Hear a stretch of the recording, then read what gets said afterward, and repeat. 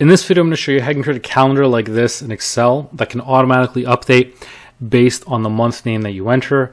It'll allow you to track holidays and special events and highlight the current day that you're on.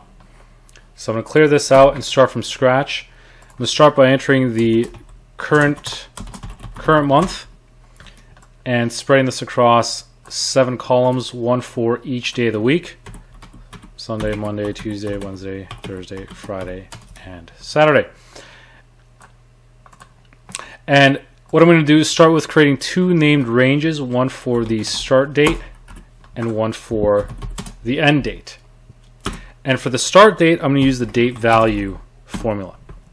And what this allows me to do is just enter a text, and Excel will convert that into a date value. So I could just type in November 1, 2021, but I want to make it a bit more dynamic than that. I'm going to grab the month name, use the ampersand, and the spacing here is important so it reads it properly. So I put a space, the number 1, comma, another space, ampersand.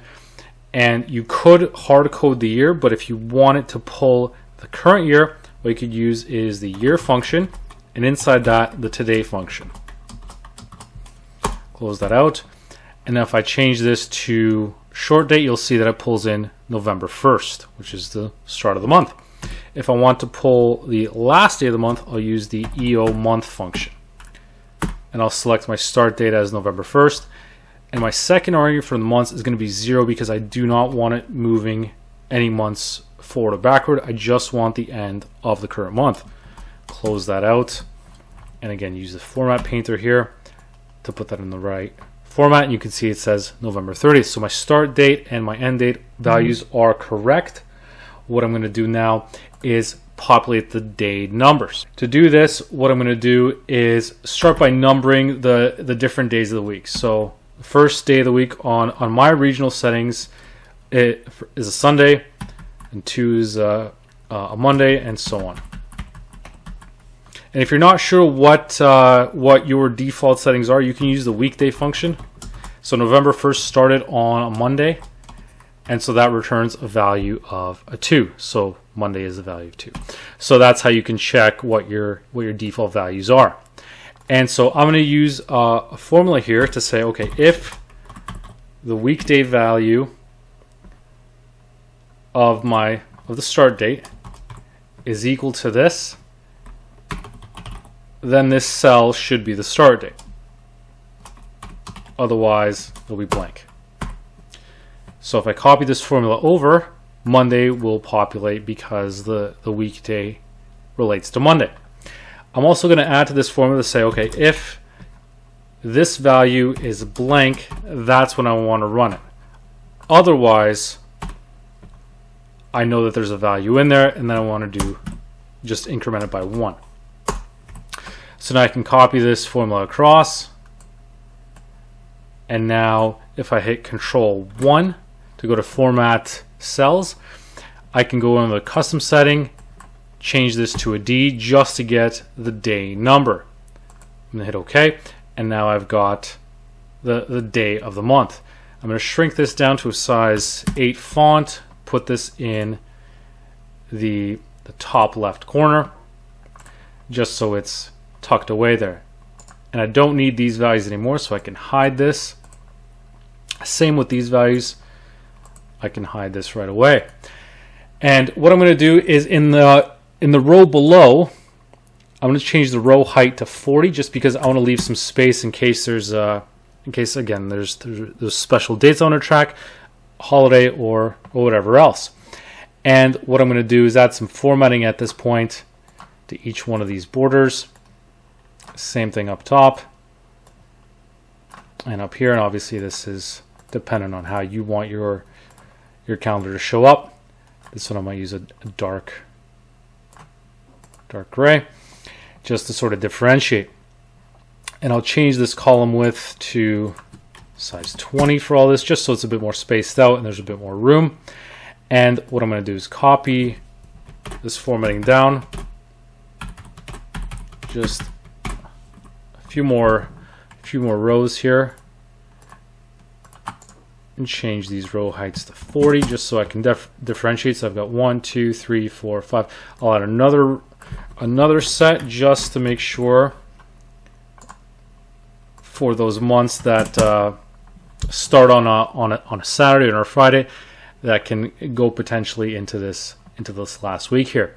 So I'm going to adjust these formulas here because I'm no longer looking at the start of the month, and since every month is going to have at least 4 weeks, I can just do a simple +1 to the previous values and copy this across, copy these formulas down, and so I know the first 4 weeks are going to be fine. Once I get into here, once I get into this row, now I want to make sure that I've got enough that I don't go past the end of the month.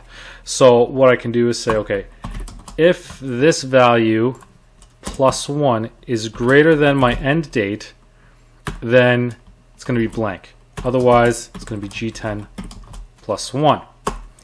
And same thing over here. I'm going to say, okay, if this +1 is greater than the end date, then it's a blank. Otherwise, A12 +1. And I'm going to add a little clause here to say, okay, if this is already blank, then this should also be blank. Okay, set this to blank. Oops. Oops. And then close this out. Okay, and then what I can do is copy this across, and now you can see it clears off. I'll copy this down again. Now in this case, I need to adjust this one because that previous row was already past the month end.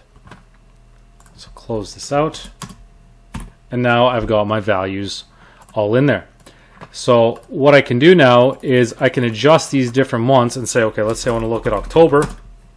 That one goes into the 31st, into that following week. For a short month like February, it still cuts off at the appropriate section. So now this brings me to the next part of this video, and I'm going to go over adding important dates. So for here, I'm going to call this tab the calendar tab, and this one is going to be my important dates. So I'll put in my date here and then my value in here. So in my previous example, I had Remembrance Day and Veterans Day marked off for November 11th. And so what I can do here is type in that value for the date, November 11th. And for the value, I can type in, Remembrance Day. And to pull in this value, all I'm really doing is at this point an index and match function.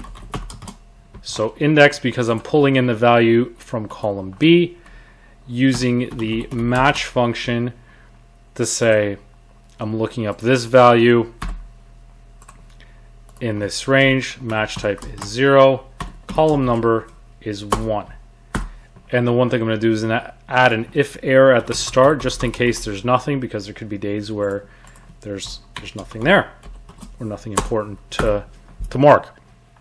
Now, if I want to put in multiple values, the easy way to do this is if I just go into here and type Alt-Enter, type in, let's say, Veterans Day as well,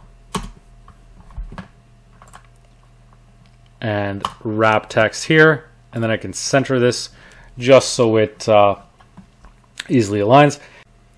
And so now that I've got that formula set up, what I can do is freeze these cells and then copy this formula across and onto the other rows. And so now if I go back to my important dates, and let's say I've got an Excel test for November 15th, type in Excel test, go in here, and sure enough, it shows up. And let's say my Excel test gets moved to December 15th. Go back to the calendar.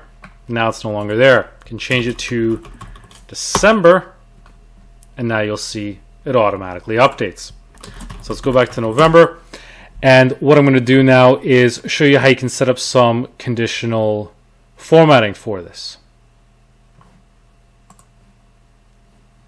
And so to do that, what I'm going to do is first select the current range that I'm on, because I'm going to show you that we're going to have to set up some different rules on different rows.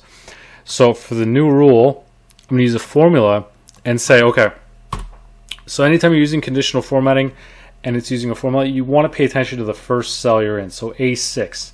So let's say A6 is equal to today. If it is, then I want to highlight it in yellow. Hit OK. You can see it works. Now I want this entire block to be highlighted, so what I'm going to do is adjust that formula and freeze that row 6. Hit apply, and now it's got everything highlighted. Now with this, what I'm going to need to do is adjust these conditional formatting rules just so they apply, because if I were to copy these formulas and they're always this formatting is always going to reference row 6, which is not what I wanted to do. So what I could do is use the Format Painter, copy this over here, and you can see the problem is it's highlighting that because it's looking at row 6, and I don't want to do that. So I go back to Manage Rules. For this particular range, I'm going to change from 6 to row 8, just so that it's looking at row 8 this time. And again, use the Format Painter, copy it down, conditional formatting, edit the rules, and this time it's going to be row 10. Hit OK, apply, and adjust those rules again. So now it looks at row 12. Hit apply, and again changing those. And although this may be a bit of a tedious process, I mean, you only have to do it one time, assuming your calendar always stays in the same format. Conditional formatting, manage rules, and this time change it to row 4. And so you can apply similar rules if there's certain values that you wanted to track or certain dates, but this is how you can track how you can populate a calendar easily, pull in dates, and how you can also apply conditional formatting. So hope you found this video useful, and thank you for watching.